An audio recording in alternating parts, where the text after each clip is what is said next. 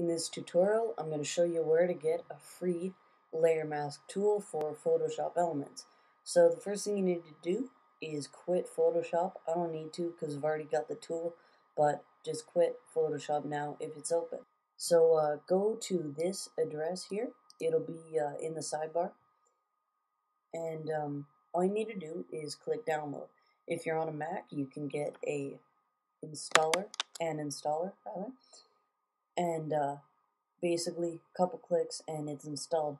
Windows, you need to do some dragging and dropping, but once you download this, it'll be fine once you install it using the instructions here.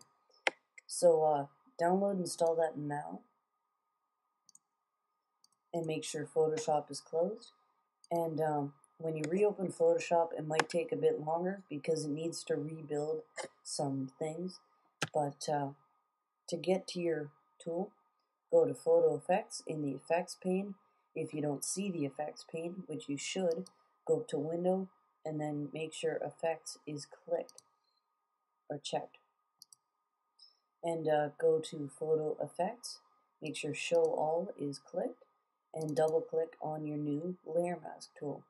Now you can go to the paintbrush and make sure your foreground and background are black and white. And when you paint with black, part of your image goes away. If you paint with white, it comes back. And this is called non-destructive editing. So what you're doing is not taking away from any of your image like you would if you were using the eraser tool. You're just hiding it. And adjustment layers can also do this.